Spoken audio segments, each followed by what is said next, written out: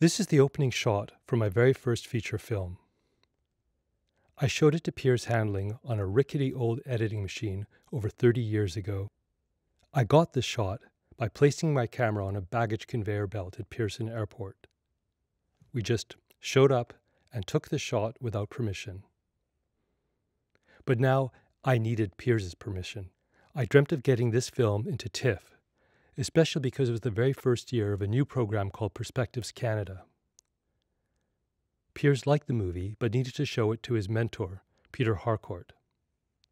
I sent the print to Ottawa so Peter could look at it, and got this message a few weeks later. It changed my life, and I've saved this cassette for all these years.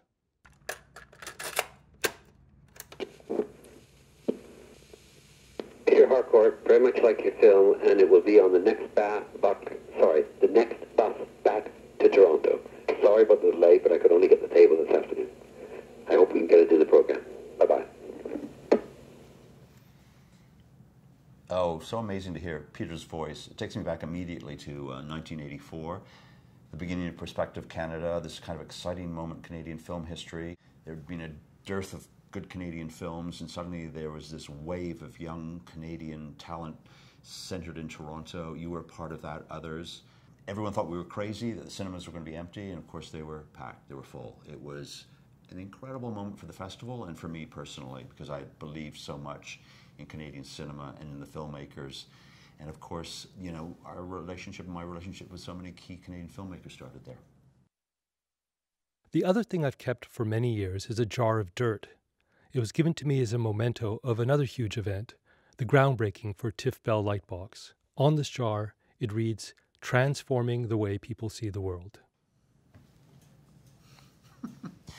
Adam, it's incredible you kept this. 10 years ago, April 23, 2007.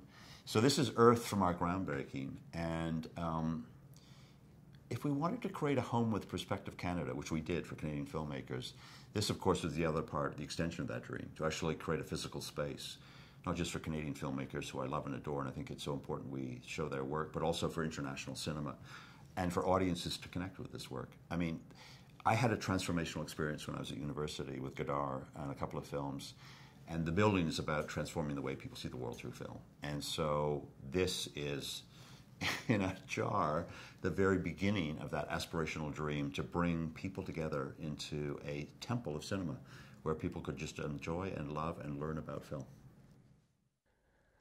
I have never been as nervous as that day when I showed Piers these opening shots on a beat-up old machine in a hot and muggy editing room.